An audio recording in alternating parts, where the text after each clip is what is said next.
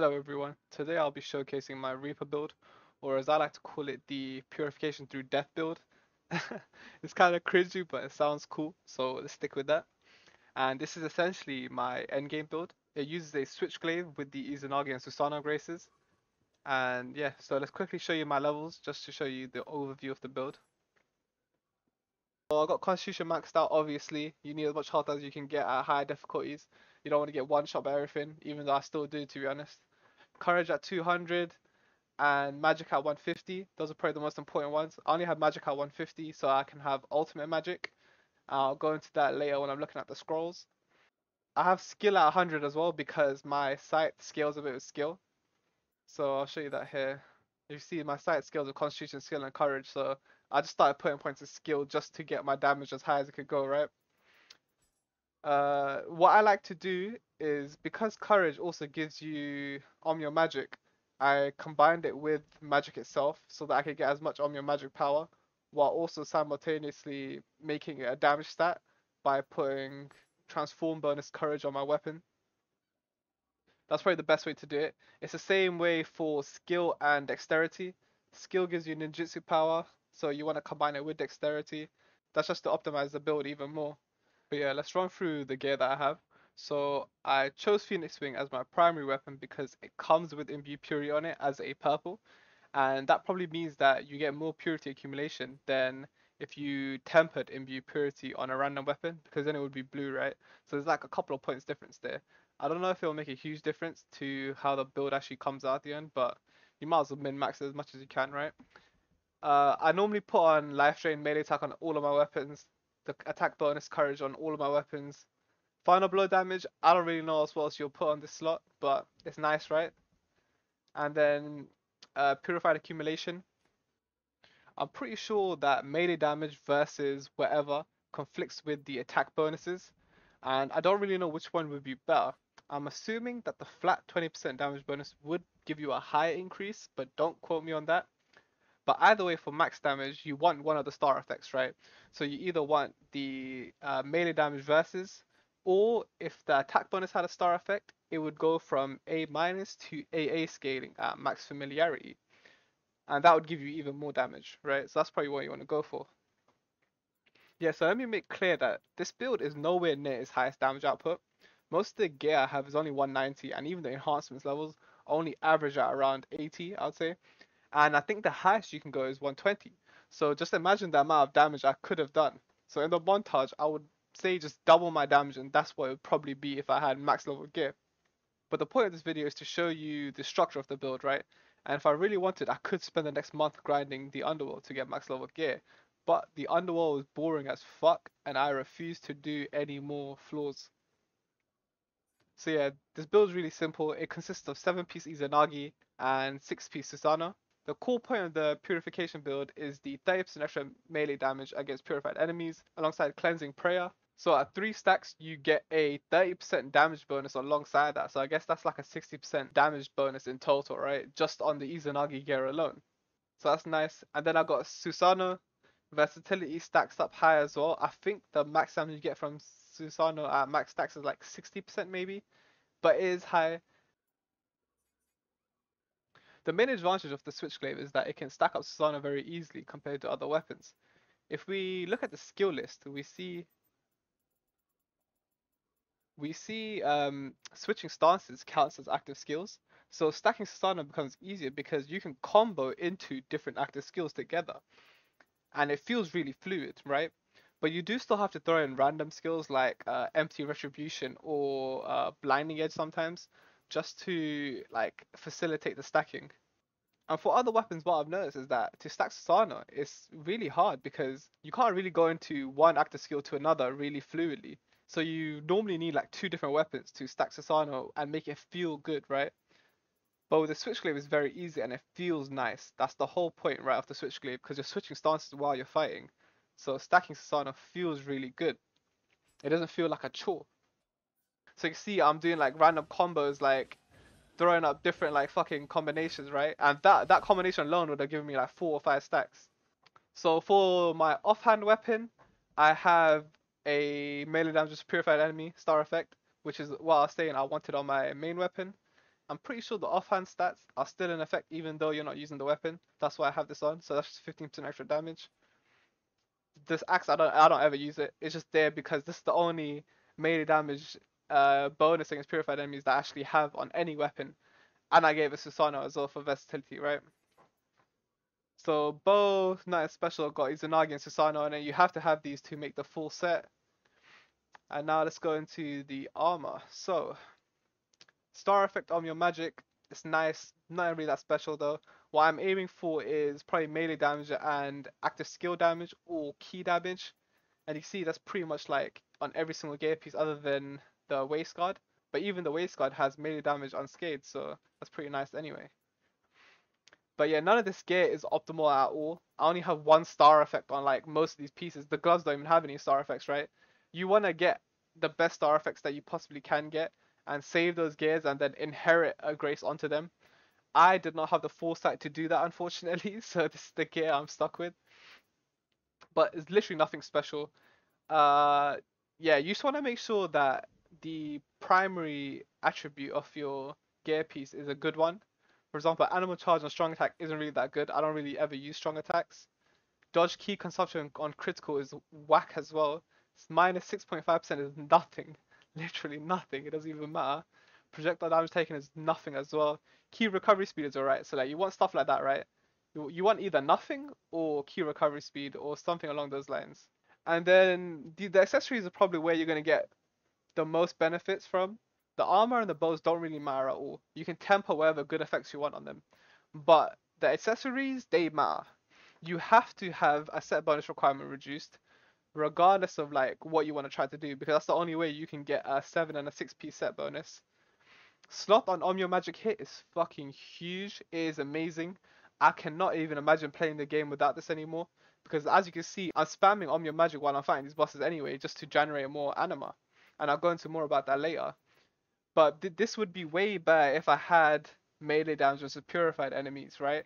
Extra 20% damage for free. I only have a 5.8% melee damage increase. That's nothing compared to 20%. And I think you can also roll like simultaneously a melee damage versus zero key enemies.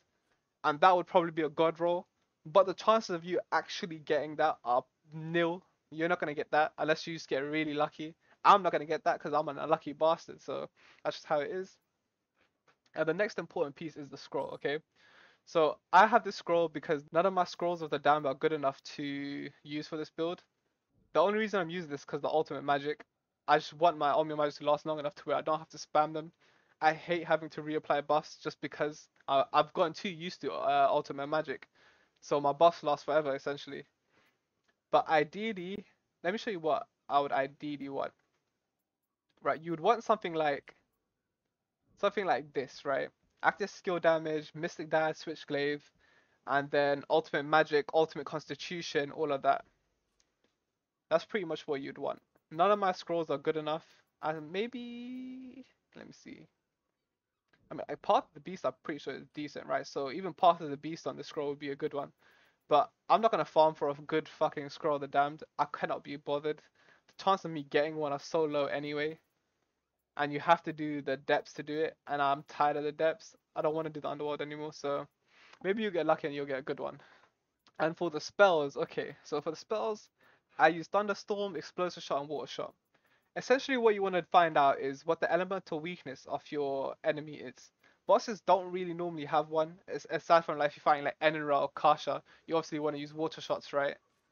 Just because like it'll do more damage to them, but you're not even caring about the damage. You want the anima. Anima generation is the most important thing about this build, because as you can see from the montage, Ipondatra is very, very OP. Let me see if I can summon like a decently strong enemy so you guys can see. A Yoki, there you go. Why not? Oh shit, it came out straight away. So you hit him, lightning, hit him, and you keep spamming Ipondatra, right? Like, OP as fuck.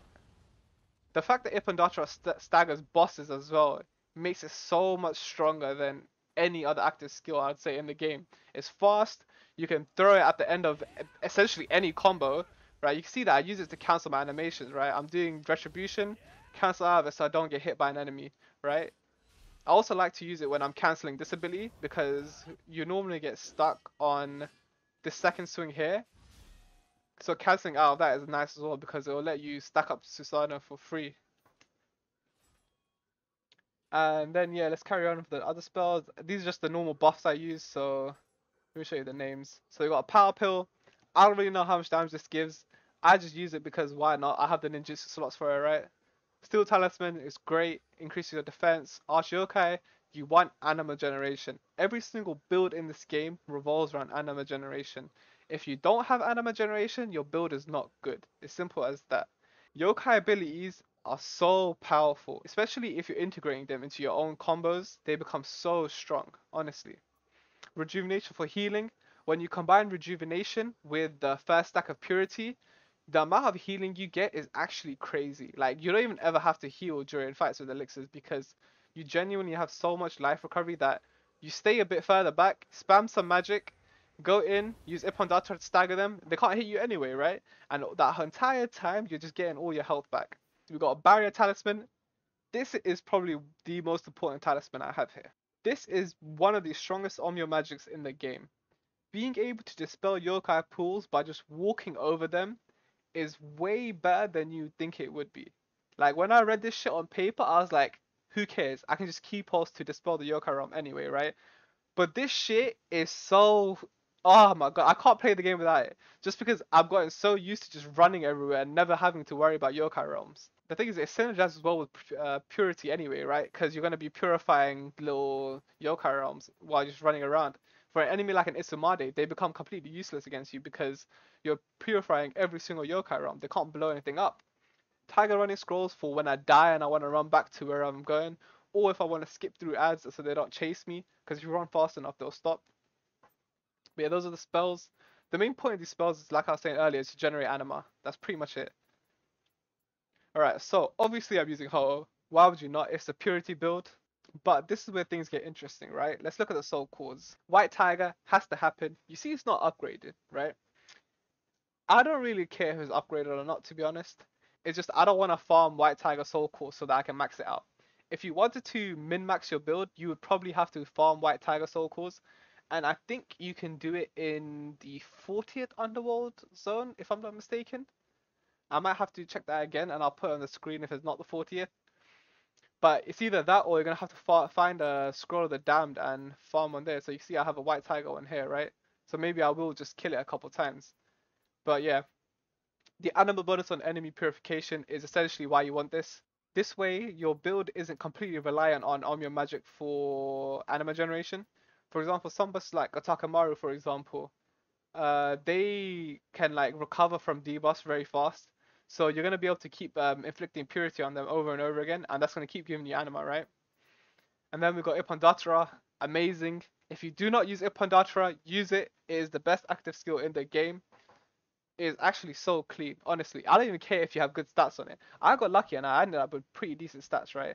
Like I don't give a fuck about Amrita bonus, and I don't give a fuck about the super efficient yokai abilities. But that 14% extra yokai ability damage is actually nice, especially when I'm using Ryomen Sukuna. Now you'll be asking why? It's a purity build. Look at the anima bonus on Onmyo Magic hit. This shit is so clean because all I have to do is throw a little fireball at an enemy and I get half of my anima back. And this is a decent roll as well because I ended up getting melee damage with scorched enemies and attack bonus as well. Ryomen Sukuna and Ippon-Data combined together are the best of both worlds. Let me see if I can actually summon like multiple ads. Right? So look, Ippon-Data has a single target ability, right? Oh shit, that did a lot of damage. Ippon-Data has a single target ability. Whereas Ryomen Sukuna hits everything. It's a fucking Beyblade, right? You see how insane that is? You use Ippon-Data for single enemy key damage, and Ryomen Sukuna for AoE damage, or even straight up single target damage if the enemy has zero key. And that's important because you don't want to get hit whilst you're spinning. And the Ryomen Sukuna does do more damage than Ippon-Data, so it is good to switch between them every now and then. But yeah, these are probably the best soul cores I could like combination I could find for this build. I would not ever substitute any single one of these pieces for another one. I guess I can show you my Switchglaive abilities. Essentially, I just got everything maxed out. When you're running a Susano build, you want to have all the active skills available to you so you can decide which ones are good for you. and that way you can stack up Susano the most efficient way for yourself. Because you might like an ability that I don't like. For example, where's this ability? Yeah, this one where you hold R1 in a circle. I never use this. I literally do not ever use this, but you can use it, and it would be good to use this to stack Susano. I don't know why the fuck it counts as an EI ability. That's kind of weird, but yeah.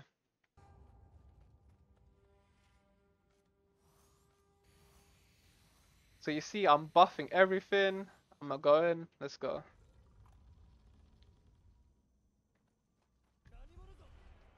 We got some Onmyo mages. That's fine. So we've got 3 stacks of Susano already.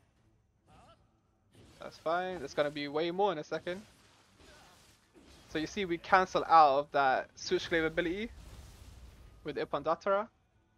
So we see, he already has 7 stacks of Susano, and I haven't even done anything, right? I'm gonna stop stacking it for now, just so when the boss comes, I can have my 9 stacks.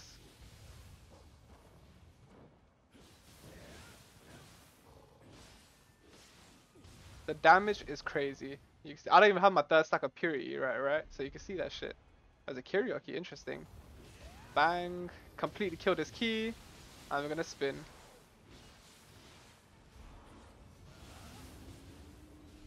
So you see, nothing's ever gonna be a challenge. The only downside I would say for this build is the fact that you have such little health. Like you can see, like normal enemies do so much damage to me, man. But as long as I'm playing decent, I shouldn't even die. I don't even need to heal. You can see my passive life recovery has already got me to full HP. The white tiger's here now. And we're just spamming at this point. Ow. He's doing that shit again.